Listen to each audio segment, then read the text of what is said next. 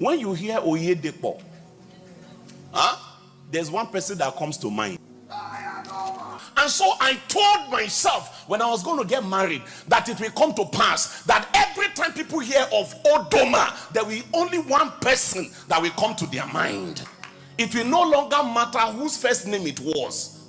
A man can make himself strong for a house.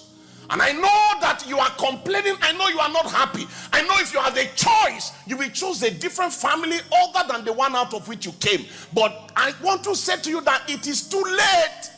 It's too late. You are where you are. But I can say to you that it didn't take God unawares. You may even be like Solomon, the son of the other woman also. When it was time for David to choose a king, all the wives that David married legitimately, none of their sons was God's choice. It was the son of Bathsheba. They may not have planned to have you, but you were God's plan before you became his man.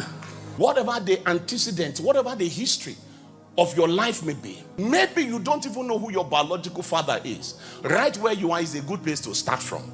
Every time you talk about King David, you think of a king with so much royalty and power. Where did David get the dexterity of life and the skill of hand that he had so much? It was in those days of his seclusion, hated by friends and family, rejected by father. So I know everything your daddy could have done that he did not do, and everything that your mama could have done that she did not do. But now the ball is in your court, and I came to ask you, what will you do for your house?